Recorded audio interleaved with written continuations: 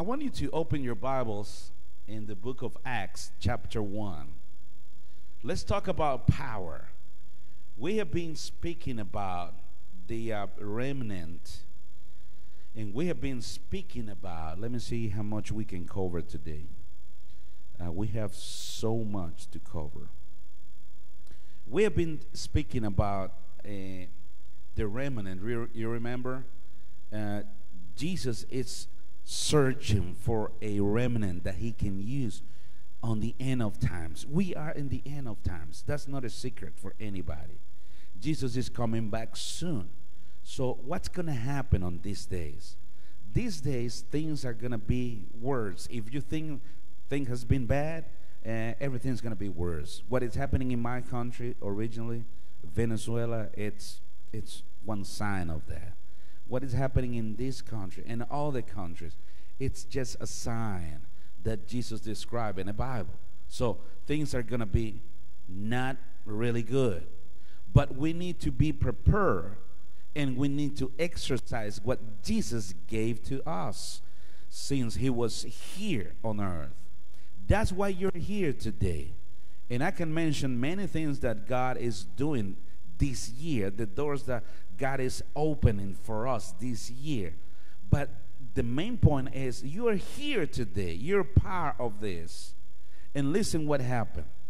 We were talking about the remnant, and last week we were talking about to be mature. You remember that? Okay, what's the signs to be a mature person? Why? Because the Lord needs a remnant of people that they're mature people to give them power and exercise the power. Because if someone is not ready to receive the power, he's gonna mess with people, not help people. You know what I mean? And one example of that is Samson.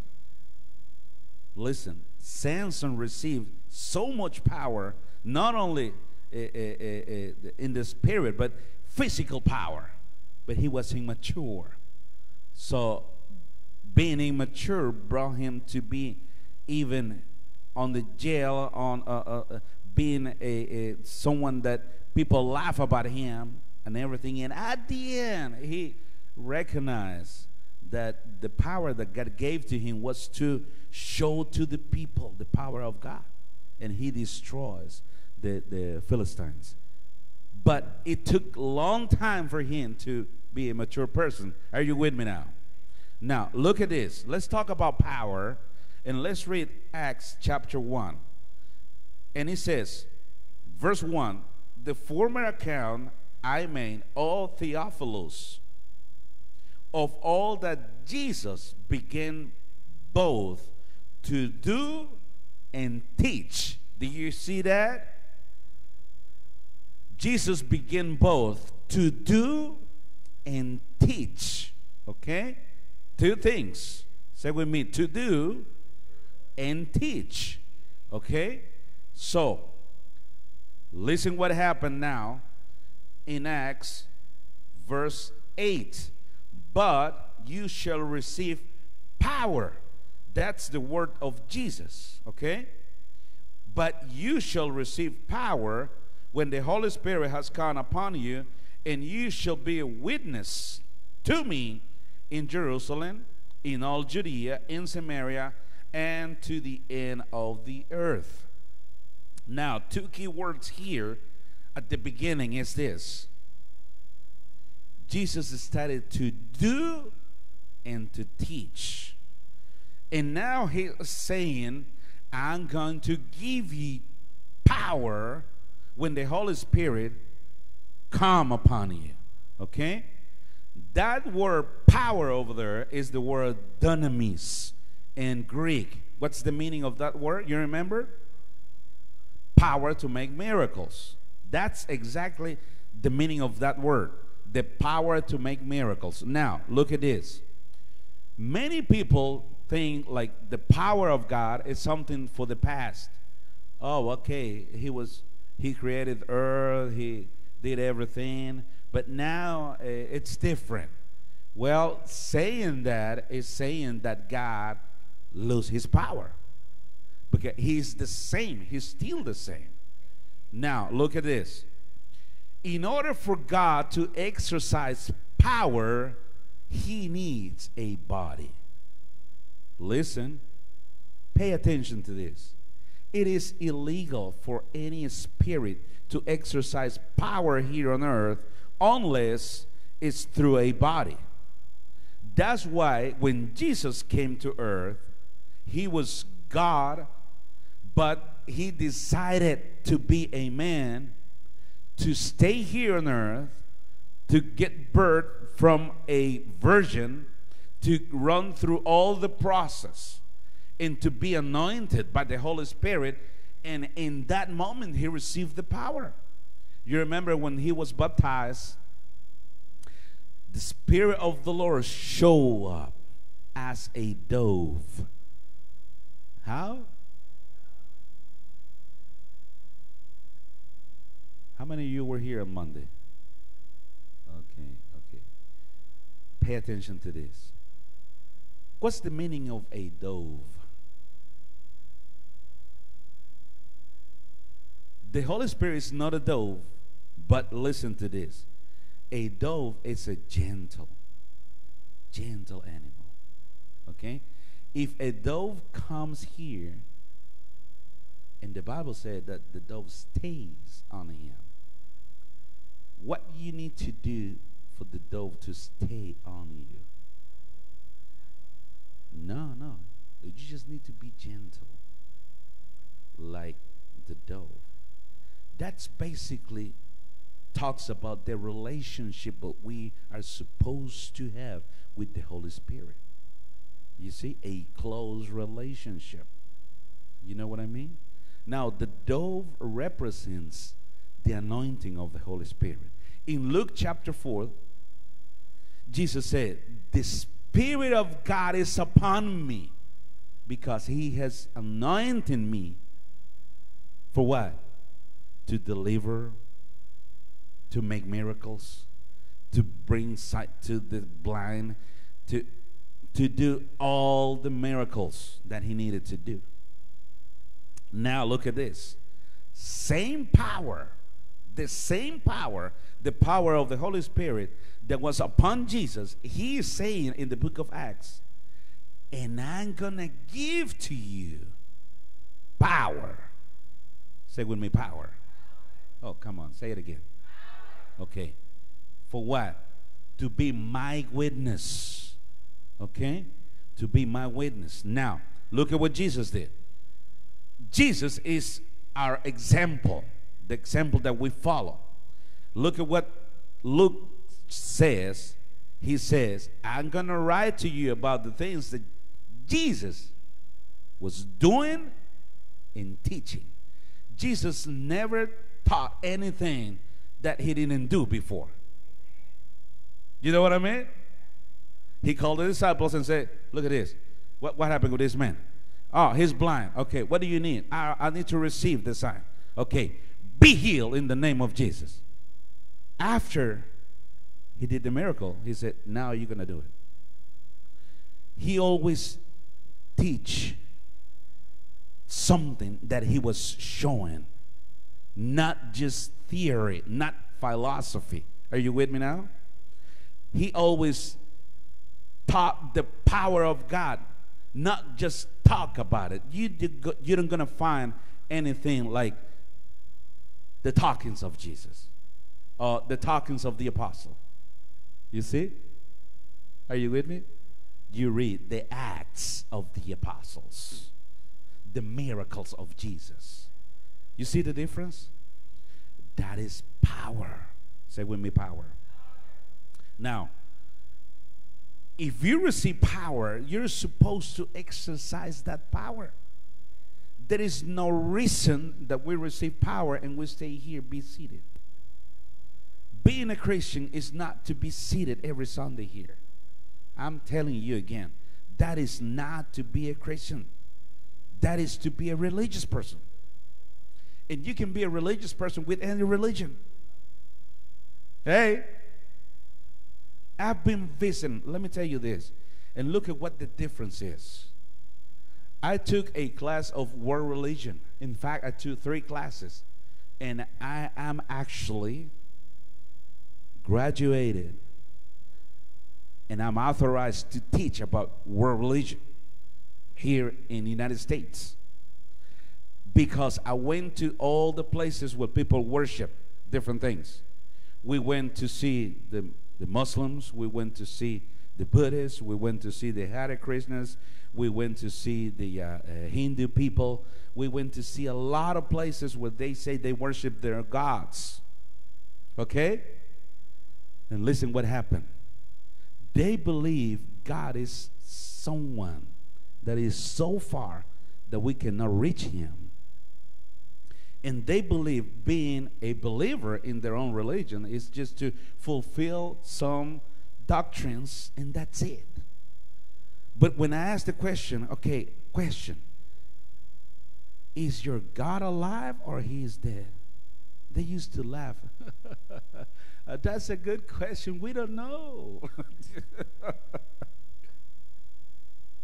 Well, I'm telling you, my God is alive.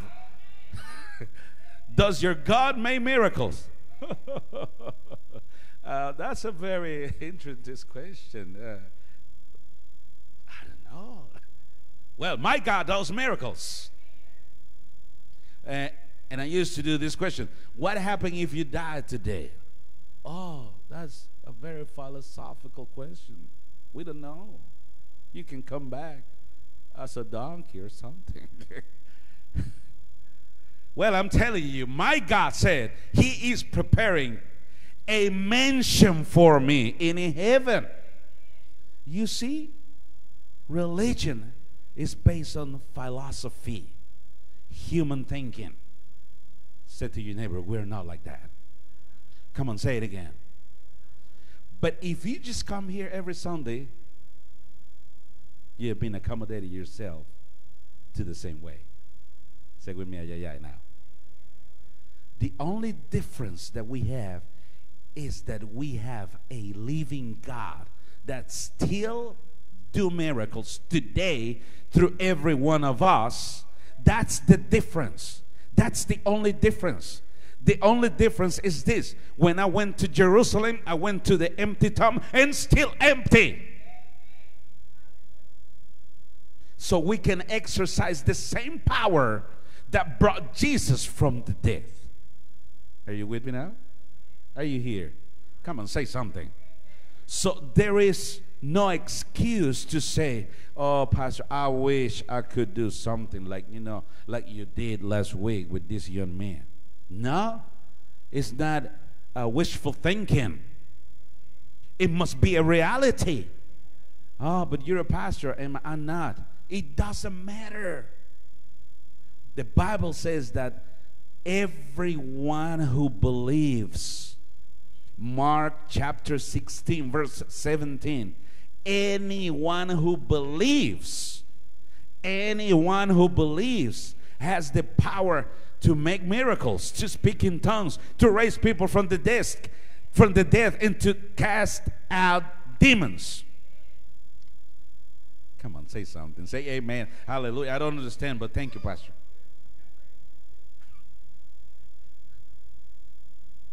Let's continue.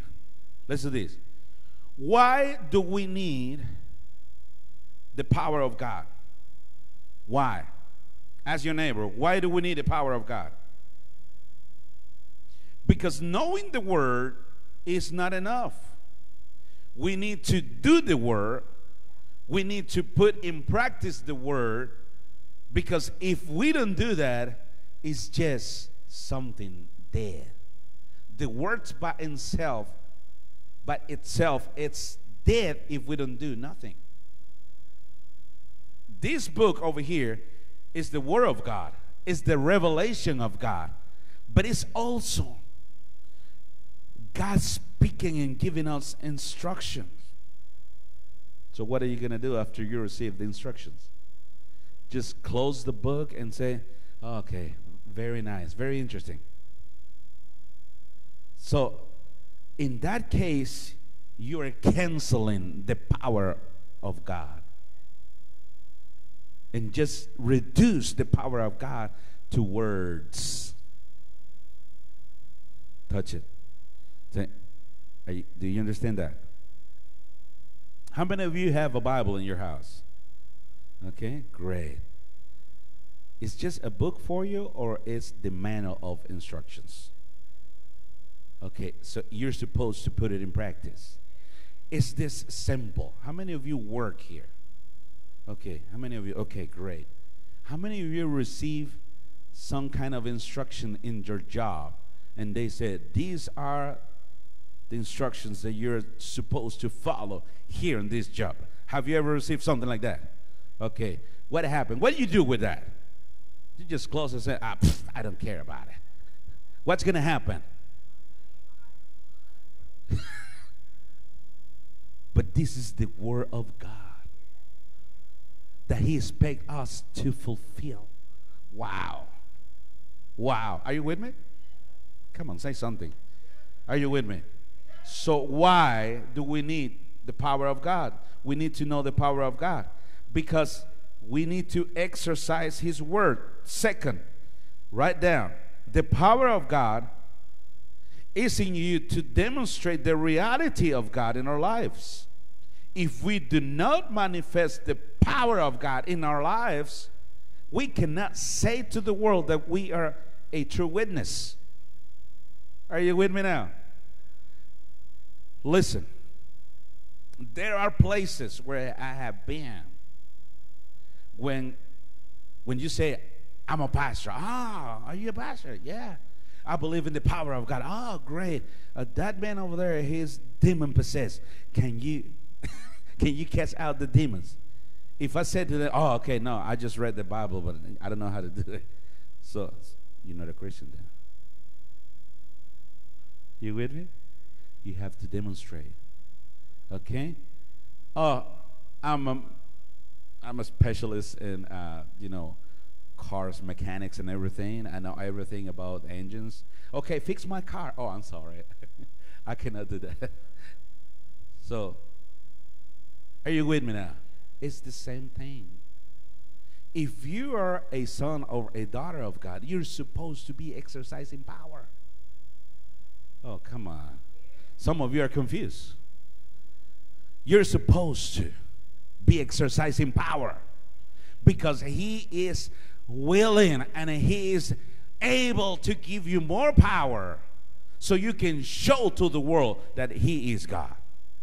You're supposed to be showing to the world that He is God. You see? Oh, come on, say something. You're like in shock. Why do we need power if we're just going to put it in my pocket? Okay, I got some power here. Okay, what are you going to do with that? Show it to the people. So be a witness. Third one. Are you here? The only way to demonstrate the power of God is with the supernatural. Hey, are you here? The power of God is supernatural. Okay, let's do something. Can you bring me that one? Come on over here, son. Come on over here. Bring me that one. Okay, put it. See the people. Okay. Can you lift that? Yeah. He can do that. You see? That's natural. Are you willing to do it? Do it again. Okay. Do we need supernatural power to lift that? No. You see? Because He can do it in the natural. So, but if I say to you, that young man over there needs a prayer to receive complete healing for his eyes. What's that going to be? Supernatural. Oh, take him to the doctor. And the doctor's going to say, I can do nothing about it. When the doctor says, I can do nothing about it, that's when you say, okay, this is the opportunity to do something supernatural. So there is no way, thank you, son.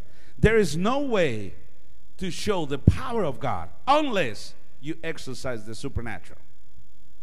Are you with me now? That's why being seated here is not exercising power of God. This is just taking instructions. Come on, you take notes. When I leave this place, I'm going to exercise the supernatural. Now let me tell you something else. In this house, there is anointing for the supernatural. You can do the same thing. How many of you have been on the streets doing evangelism?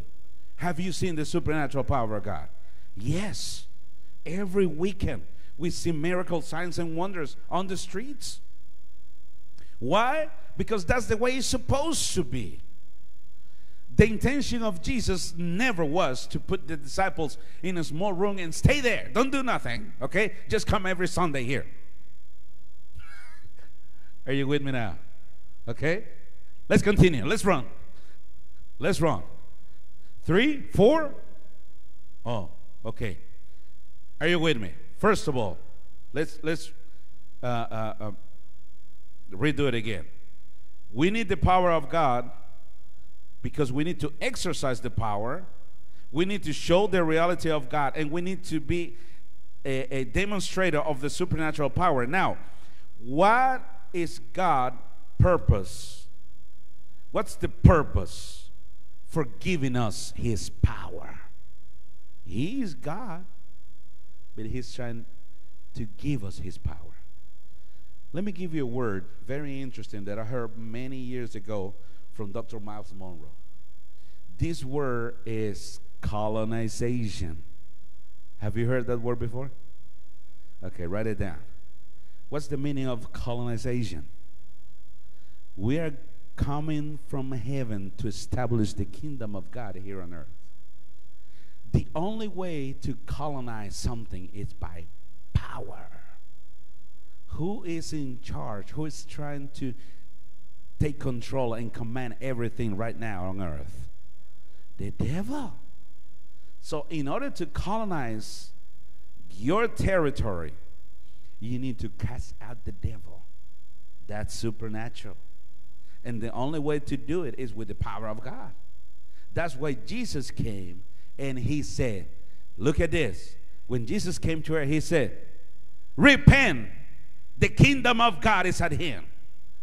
He always came to earth saying, the kingdom of God, the kingdom of God, the kingdom of God. He came to establish the kingdom of God by power. That's why Jesus came to say to the devil, get out, leave them. Are you with me? The only way to do that is with power. Okay? So, let me read.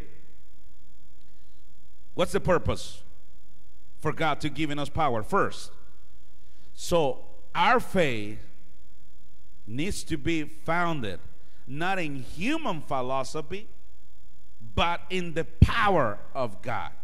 1 Corinthians 2:4. 1 Corinthians 2:4. Look at what the Apostle Paul says.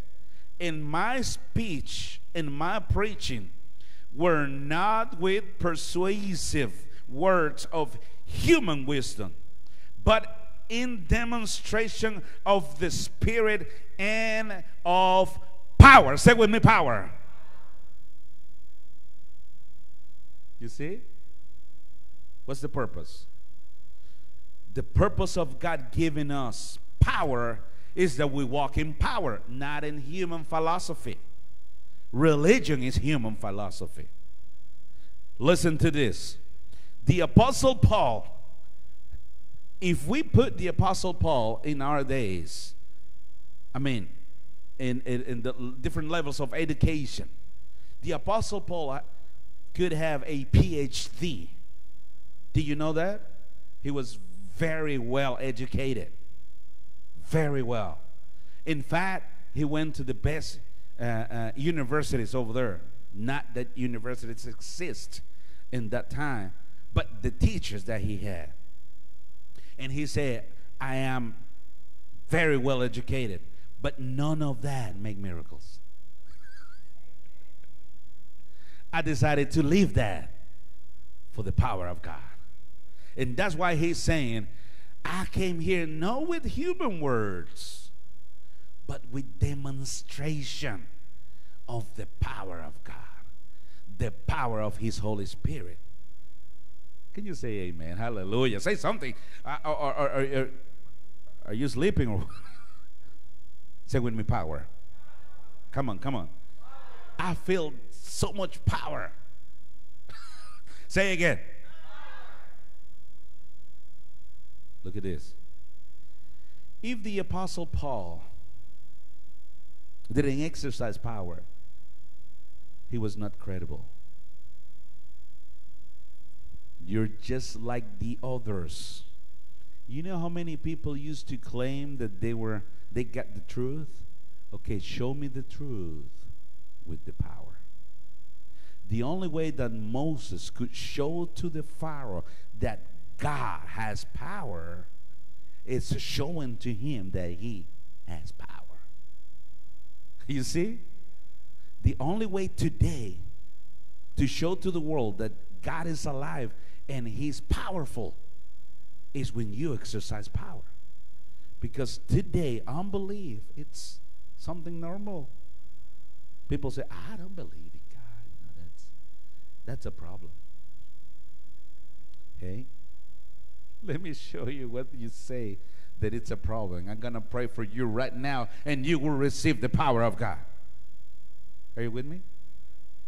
Let's run. Let's run. What time is it? Wow. Let's run. Second, what's the purpose for God to giving us power? To establish the kingdom by force with the power of His Holy Spirit. By force. Let me read Zechariah 4:6. Zechariah 4:6 said, so he answered and said to me, this is the word of the Lord to Zerubbabel, not by might, nor by power, but by my spirit, says the Lord of hosts. What he was saying basically is this. Zechariah was talking to Zerubbabel and to Joshua, the governor and the main priest. And he was saying, it's not in your strength, it's not in your might, it's not in your own power, it's by my power. Let me tell you something. You have been mistakenly doing things on your own life, fighting in your own power and not in the power of God. Hey, come on, sweet. When you understand the power of God, you don't fight your own battle in your own strength, but in the power of God. Presented that to God. Father, in the name of our Almighty God, I fight this battle with your power, not in my own strength. You see the difference? You have problems in your family? Pray with the power that you receive from God. You have problems in your job?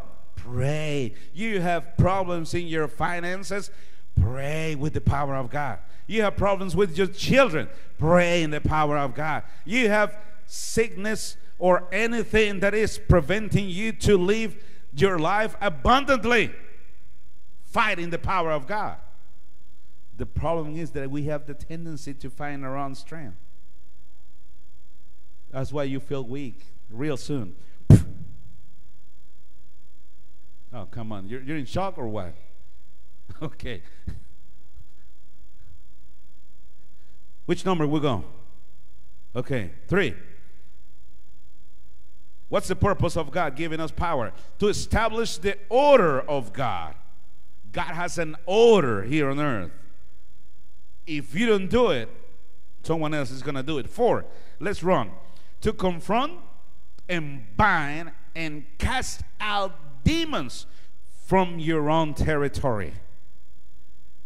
Many people say, God, why I'm suffering of this oppression, depression, sickness, misery, everything. And God said to you, I already gave you the power. Come on, cast out those demons. He already gave us the power to do it. But we're still crying. Oh God, I'm suffering. The demon's over there, and you with the power in your hands, but you don't exercise it. Or you're waiting for someone. Oh, I wish the pastor can be here to pray for me. You can do it. That's why you've been trained here. So you can go and do it by yourself. DIY. Do it yourself with the power of God. Are you with me? Many of you, it looks like you're in shock or something. Are you here? Okay. Fifth, and this is the last one. We're going to end here. What's the purpose? What's the purpose of God giving us power? To confirm that we are a legitimate witness of Jesus Christ. Are you a witness of Jesus? Okay. Have you been exercising power? Do you understand what we are talking about? Jonas, do you understand? Many people do not realize the amount of power that God has given to us. And the main purpose of the devil is to keep you seated over there, not understanding the power of God. Even though if you know the Word, if you know the Bible, you can know the whole Bible from Genesis to Revelations. You can memorize the whole Bible. But if you just sit over there and don't do anything, it's just words. You see? That's why you see people that are here for a few days and they're doing miracles. They don't have a lot of knowledge, but they understand the power of God. You see what I mean? You know what I'm talking about? So what we're gonna do in this year, 2018, I believe this is the year of the harvest, the great harvest. But the only thing that God needs is people to be willing to reap the harvest with the power of God. Get on your feet. Listen to this. The only way to exercise power is just doing it. If you need to nail a nail, how are you going to do it? Hey, what are you doing? Keep it. How do you do it? You need to use power. What do you need to do? You get a hammer, put the nail on it, bam! You see? Read the instructions. Hold the nail in your hand. Take the hammer and hit the nail on the head. Okay. I understood already. If you don't do it, you're never gonna put the nail on it. You see? It's the same thing. You have been empowered to make miracles. I don't want you to come here every Sunday just to hear, oh, very interesting. Oh, wow. I learned something new today. Wow. No, you need to bring someone here that you pray for them on the streets. It's hard? No, it's not hard. You know what's the hardest part here? That you be willing to do it. The problem is not the people. The problem is this. Come on over here, Marcos. The problem is that you approach people and you say in your mind, okay, oh, he's going to reject me.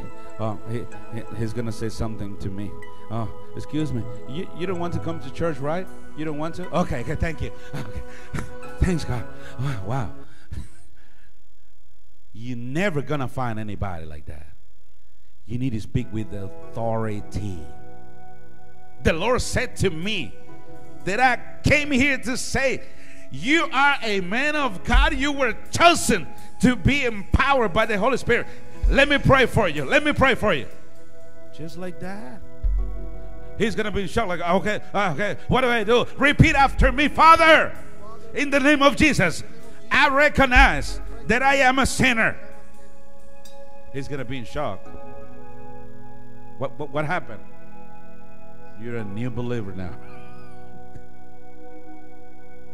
You took him by force.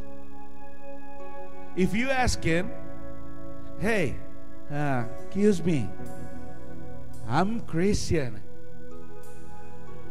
and I want to invite you to a meeting, a good people there. Do you want to come? That's going to be the answer. Because that's humanly approaching. You see? You're trying to convince people in your own strength. Nothing is going to happen. You see? Because he's going to say in his mind, this is another crazy group.